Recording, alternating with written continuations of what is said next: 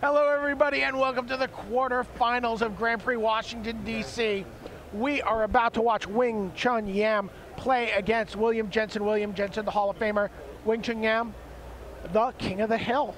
That's right, and oh, look at this. Interesting. This is nice. This is a couple of heroic one-drops fighting each other with heroic, and I'm curious to see what Wing's second color is, because I think it might be the same as. It is. We got a mirror match. We got here. some Boros beatdowns going on. We do, and I can tell you that Huey Jensen has some serious trump cards for this matchup. Hopefully we'll see him. The way he described his deck to me was 20 really good cards and 3 kind of stinkers. Well, I mean, you know, some great heroic cards on the table right now. Jeez, no kidding. Every card on the table has heroic. It's like a BDM board state. Oh, I love it. I mean, usually they're all on my side of the table, but. So Crone Skyguard joins the team, along with a favorite hoplite from Huey here. And now he's thinking about his second turn play.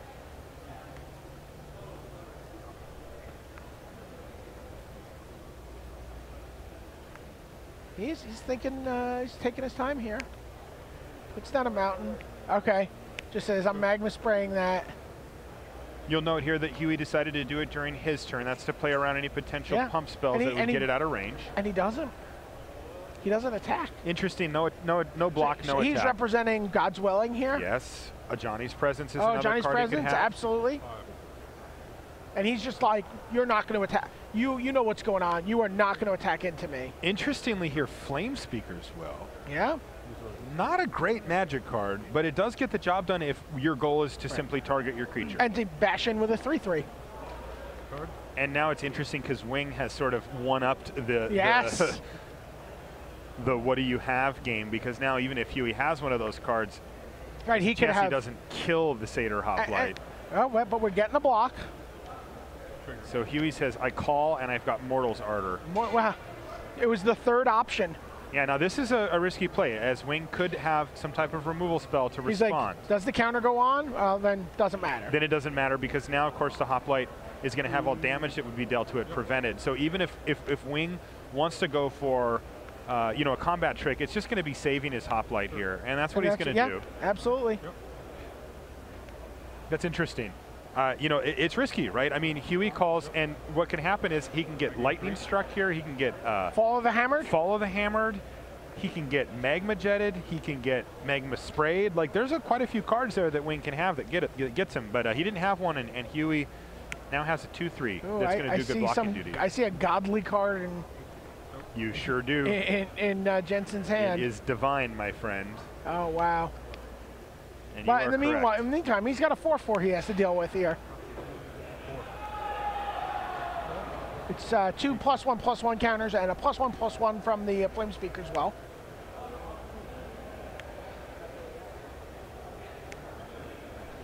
And then Eagle of the Watch. One card.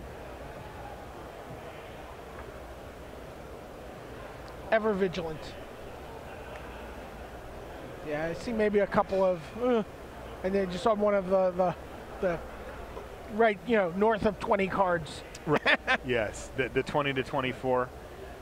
This is going to be interesting too. Is this a 16 lander for Huey? I don't think so. I think it's 17, but I'm not sure. I didn't look at the deck sheet. I just thumbed through the actual deck in my hand. But Huey, you're going to see him going to the tank quite a bit here. This is the type of match that is not going to let him have really any mistakes. Right. So Bolt of Keranos takes out the flyer. Oh, I see what you're saying. Does still have a land drop coming as well here. But he's behind, and he's going to need to find a way to deal with this 4/4 Hoplite. He gained some life off of that Mortal's Ardor there. Correct, he did. That's a good point. He's still at 18. Speaking of gaining some life, Laguna Band Elder. It's a nice one. Helps race in all categories, gains him some life, puts a 3-power creature out there. It's a 3/2 for 3. It's perfectly reasonable. That looked like a Stormcaller of Keranos. That's exactly what it was. And I think in this deck, that's probably in that 20 to 24 category as well. It's not going to have any way to activate it that I know of.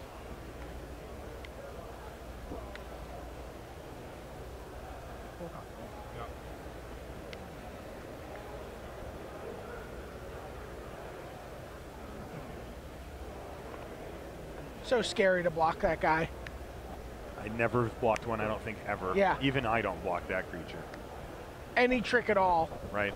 So Huey plays a Stormcaller of Keranos. Post-combat, he's not going to be attacking with it, so it's going to sit there and try to prevent the Laganaban Elder from attacking. Yeah. He'd like to trade there and, you know, reserve the right to figure out, by as many turns as possible, to figure out, wow.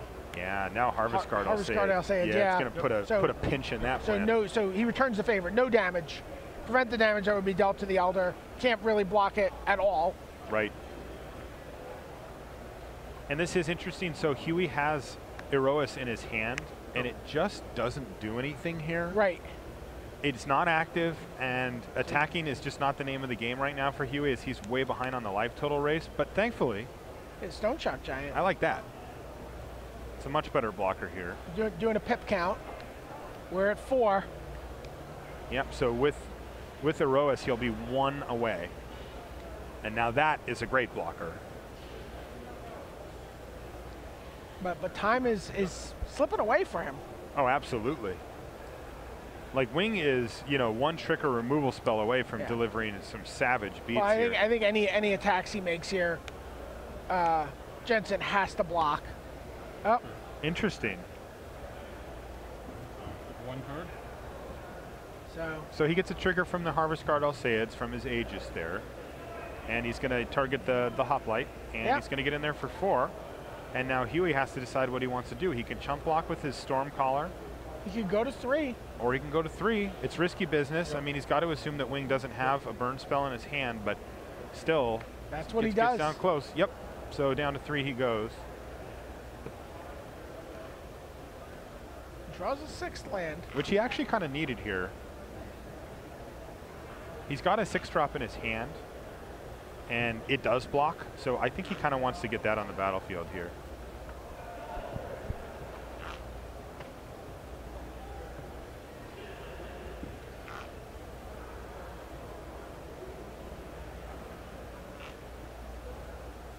Aegis of the Gods, though, is a 2-1 as well. It's not quite lethal on its own. This is going to be really close. It's not going to take much for Wing to break through here, but Huey may have stabilized. I think he's got the 5/4 there, too, the really mad haste-giving giant that I can't remember the name of. What is that?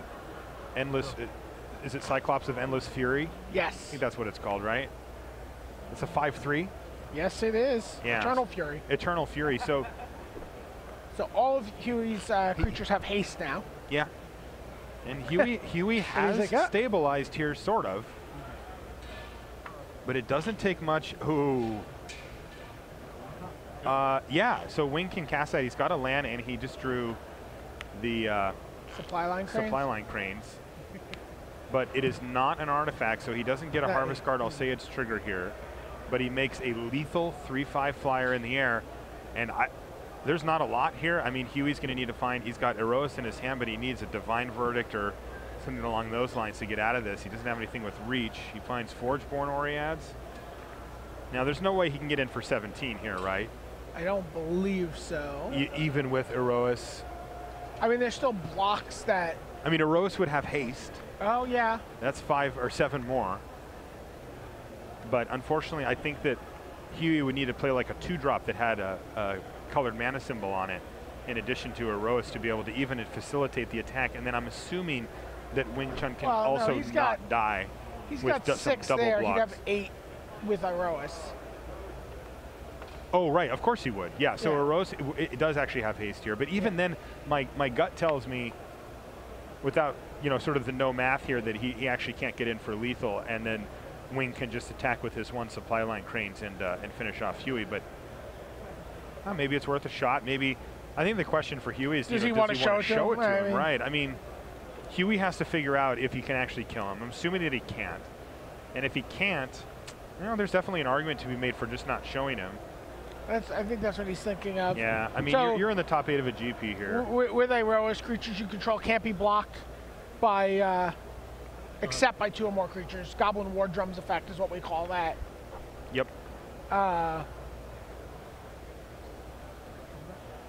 So it looks like Huey's decided just to bluff a little here and as soon as Wing just pointed to his Supply Line Cranes. Yep. Jensen started scooping up his cards. All right. So Wing's going to win the first game. Let's take a look at our top 8 bracket, though.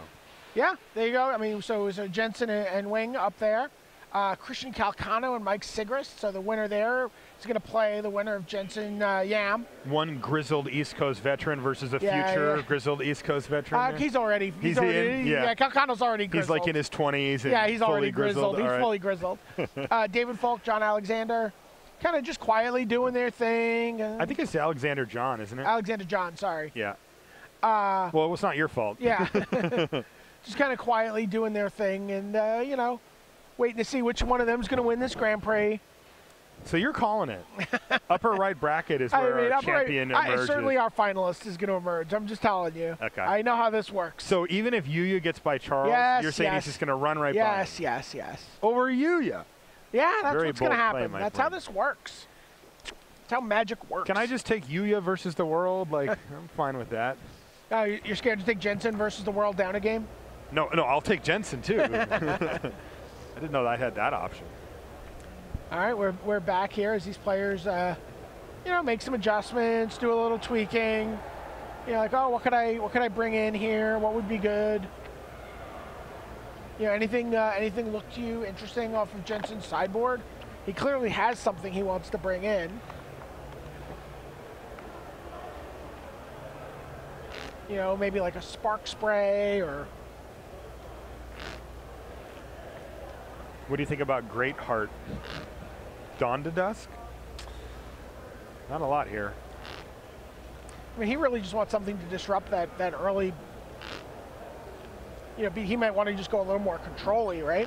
Yeah, I mean, this sort of begs the eternal magic question of who's the beatdown here, right? And when you have two aggressive decks go against each other, one of them has to decide, I'm going to be the one to not be the aggressor here, and then he's going to adjust his deck accordingly. I mean, looking at this list, you know, Ben and I were talking earlier about Seder Hoplite, and we remarked that, you know, neither of us were particularly a big fan of the card. Right.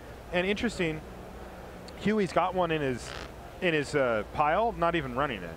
Sure. You know, it's just didn't make the cut. Yeah. I'm seeing just so many, like, Deserter's Quarters. It's just too slow, I'm assuming. Font of Vigor's not what he wants to be doing. No. Oh, there's a Revoke Existence. He might want that. Right.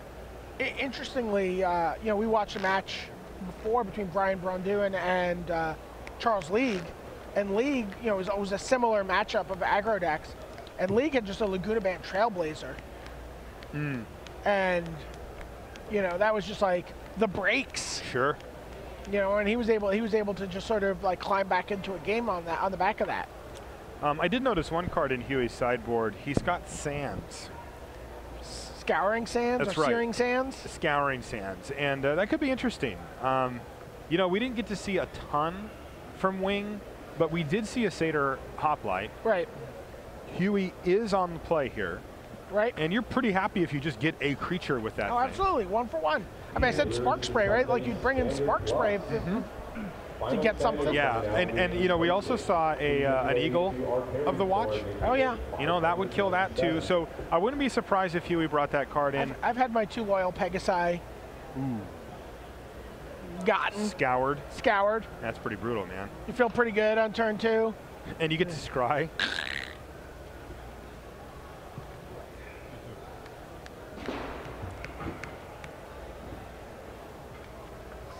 Cards each. Okay. See land and spells for William Jensen. Does he have a plains? Yes, he does. Engage. All right, engage indeed. Yeah, Soldier of the Pantheon is his lead, and he's got a combat trick to back that up should he need it. Oh, a Crown Crusader. Wing is just the aggroist here. He's got all the 1-drops.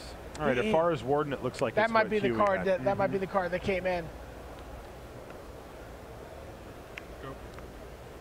Wow. Spirit of the Labyrinth. Neither red-white deck can draw more cards. Marshall shakes his head as Rashad peers Kilroy-like over his monitor to taunt him. He'll never let me forget that. I'll also never let him forget it, though. It's kind of a mutual. Yeah, mutually assured self-destruction there. Yeah, we're like the Arrowist brothers or whatever. Yeah.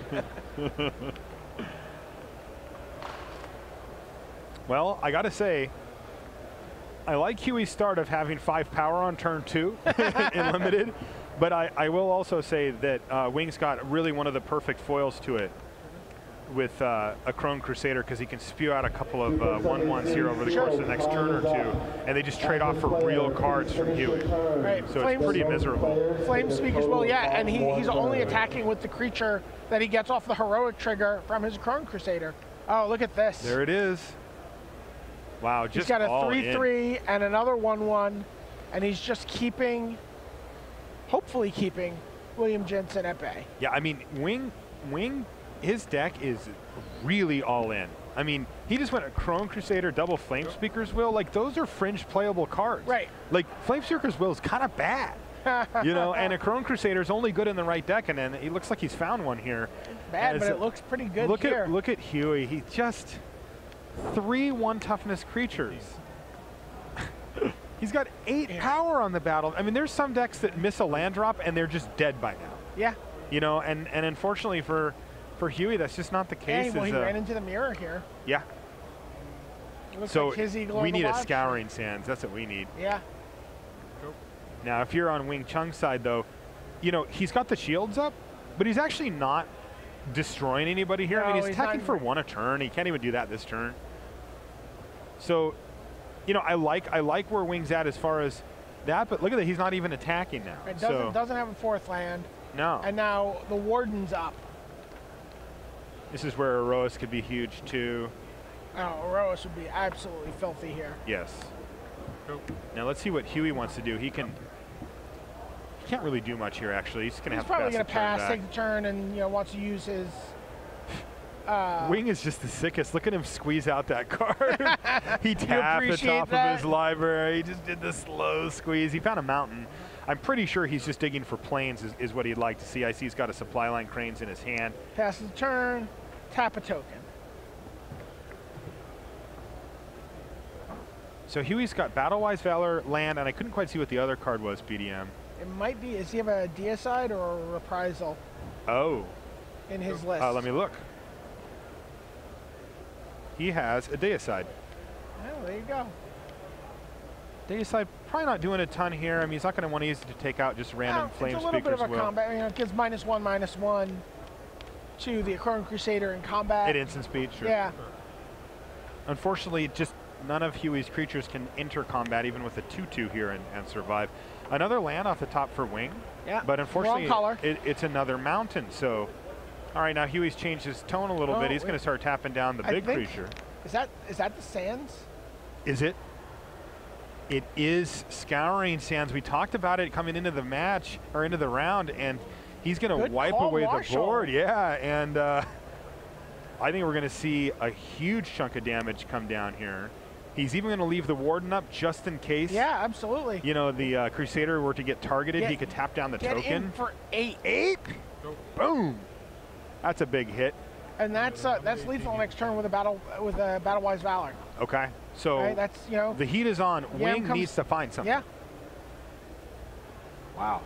And it kind of has to be a little bigger than a 3, because Warden can tap, and then tap whatever you play. Right. Yeah, he essentially has 2 taps stored up there. A lot of white cards in hand for Wing. But it's a lot of red mana, so are you ready to commit? Yeah, he's like, I'm not gonna pump anything. I'm fine. I can wait a turn. Yeah, I mean, he's got plenty of creatures here. It would be tempting to go for it, but it's pretty risky. Look great coming out of the gates with a Chrome Crusader, make 2 guys, have a 3/3, but we went to the sideboard. Yeah. Is the Afara's Warden a sideboard card as well? Yeah, it's got to be. Actually, no, remember he did say, 23. Yeah. So let's see if he ended up main decking it. Let's see here. Yeah, it's in the main. It looks like he main decked every white card from Theros that he drafted. Including Ray of Dissolution here, too. So yeah, he said it. Last Breath, not great in a deck like this either. So, we've got a result. Yu versus the field. Yep, Yu Watanabe has advanced to face the winner of David Falk and Alexander John. I mean, I'm just telling you, I know how this is gonna go. You called it. I'm not getting in your way this weekend, man. You were calling out what my opponents were playing while I was playing on Magic Line, sitting 10 feet from you. So. Yeah, by the way, if you enjoy watching the likes of William Jensen and Yu Watanabe and Christian Calcano drafting and playing Magic, you're going to be able to follow these guys in just really like a few weeks when we go to Portland, Oregon. I heard some stuff about a draft train leaving from Seattle. Choo-choo. Portland, Oregon, August 1st through 3rd. We're going to have Magic 2015 Standard constructed. So this is going to be the biggest that Standard gets over the course of its year. That's a big deal. Right? 2 different core sets. You know, the full Ravnica block and the full Theros block to work with. You know, are we going to see something that's, you know, able to displace Pack Rats and, you know, Mono Blue Devotion? Not sure. Yeah, there's a lot of cards to choose from and there. And this is the first time we're going to watch people draft core set at the highest level of competition. Which I'm really excited for, because I've particularly enjoyed the last 2 core sets, especially M13. I loved M13. Right. M14 I drafted a lot. Yeah, Ben was talking about how much he loved M14. He loves M14, yeah. And I'm a big fan. I don't have it quite as high as he does. I actually prefer M13. I think it was excellent. But I'm excited to see pros drafted. And yeah, you know, that's going to be just unbelievable. That's going to be the first thing we're going to kick off with on Friday morning is, you know, a draft pod chock full of the best names we can find, you know, drafting Magic 2015 on camera. Yep. We have another result. Alexander John has stepped up to bat against Yu Watanabe. Good luck, Alex. That's Yu Watanabe you're playing against. David, your opponent this round will be Goliath. Who's on the play? You know? This is going to be a sweet game 3, though. A real slugfest in this mirror. Don't feel intimidated. He only has 20 more Grand Prix top 8s than you. Unbelievable, Yuya. Yeah, just unreal. Somehow underrated, too. It's like he doesn't get mentioned as often with the two Pro Tour top 8s. Kind of like, you know, Pro Tour top 8s, unfortunately or fortunately, are kind of where you know, where the most, that's the most famous finish you get as a Magic player. Right.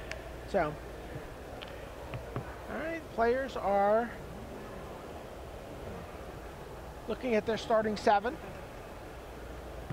I'd like to see some keeps here. Yeah, I always want to see keeps, and we are. No 1-drop. No. No 1-drop there either. Wonder if Wing has adjusted to the scouring stance potentially. No 2-drop. What is going on here?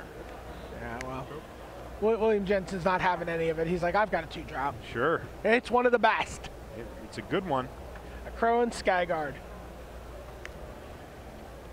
What? I don't know. Did he keep a creatureless hand? All right. We're getting in for 1 with the Skyguard. And no play from Jensen. They're playing this old school kind of control-y, one permanent at a time. This is suspicious. Kragma Butcher. Yeah, on turn 4. Now, I'm not saying he couldn't have just drawn it, but he might have also just waited a turn to have white mana up to be able to protect it. Right, one mana showing. You know, being under no pressure from if you're Wing Chun means that he had an extra turn there if he wanted to try to leave up something like a God's Willing or an Ajani's Presence to protect his main threat here. Unfortunately for him, the Inspired isn't going to save that thing from the Ifara's Warden. It untaps and the Inspired goes on the stack, and then you just tap it again. Exactly. 5 mana. This smells bestowy.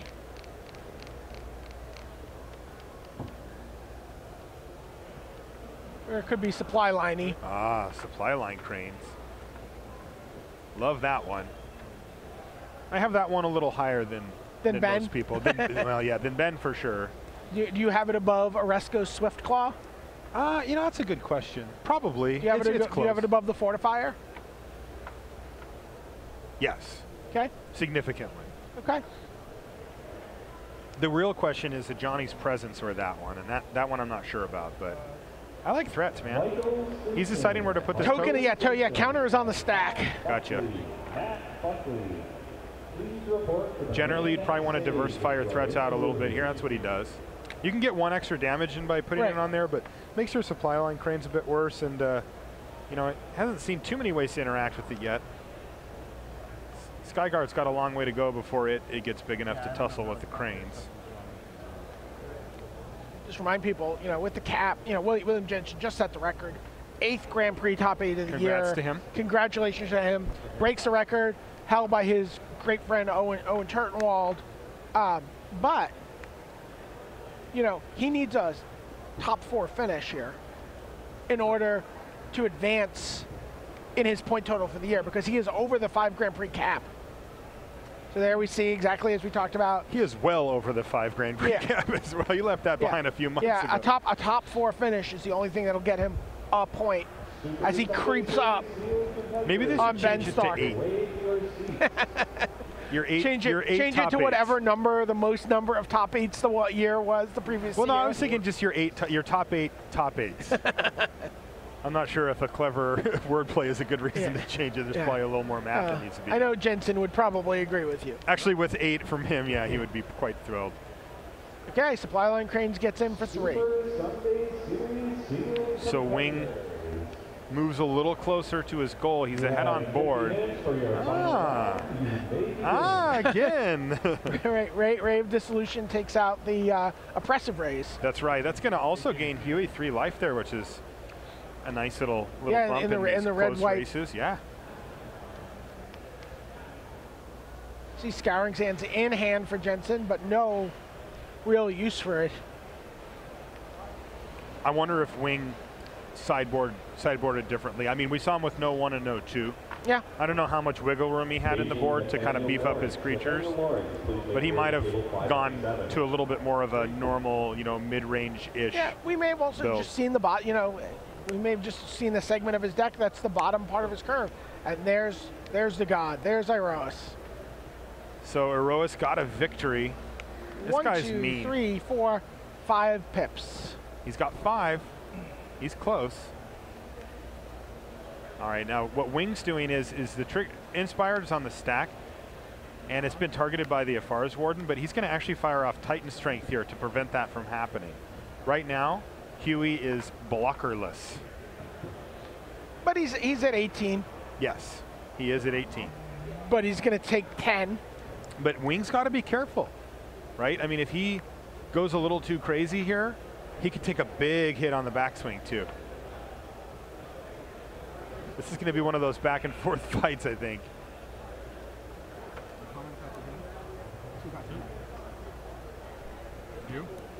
Yeah, you can't time just to do leave some math, Wing. You can't just leave one creature back to block.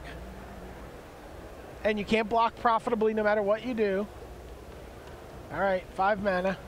Another Supply Line Cranes. It's like Wing's on the same train I am. He's like, get in there for 11.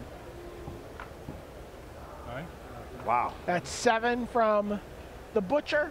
Right. You know, 2 plus 2 for the Inspired Trigger, 3 for the Titan Strength, and then 4 from the Cranes. That crane, that other crane cannot block. So, what does Jensen have here? Remember, Iroas not a creature currently. Right. Looks like he's holding Forgeborn Oreads, but I do not think he has his second mountain. I think you're right. That would do the trick here too, at least getting Iroas active. Putting down a blocker for the Kragma Butcher. 11. Right now, Wing cannot kill Huey in the air, at least as the board sits. He's 1 point short, doing 6 in the air instead of the requisite 7. And Huey maybe just needed a mountain here. I mean, yeah. he drops Wing down to 14 if he wants to ping Wing, and then he gets to attack for 7, 8, 9, 10, up to 11 here. More likely he just attacks for 10 though, and puts Wing in a horrible position where he needs a burn spell or a combat trick or something to get him. And it looks like he's going to Scouring Sands just to dig.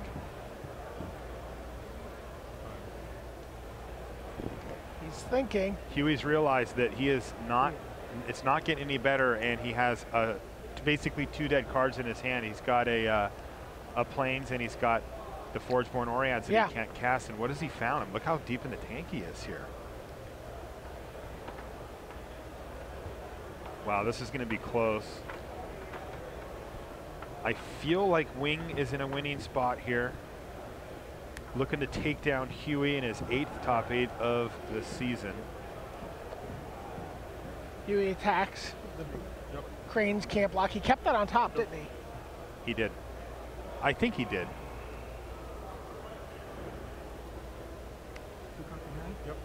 Taps the Butcher. Now Wing tanks it out. This is interesting. I think he's only got 1 card left in his hand here.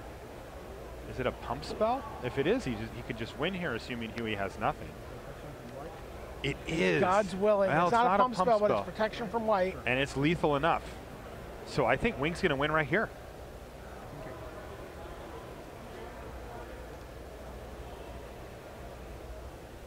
Huey stoic, as ever.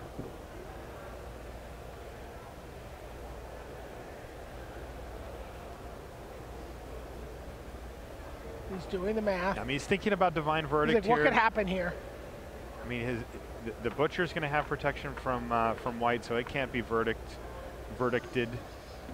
But he does need to get in with that and the biggest supply line Cranes in order to win. Otherwise, it's just 6 again, and he could open himself up to be getting killed. And also, Wing has to remember that. And this is the card Wing's going to draw for the turn, right? So yep. This is all happening during his upkeep. Or during his untap. Now, I think what's going to happen is Wing is probably going to be forced to just go for it here, in which case he's going to win.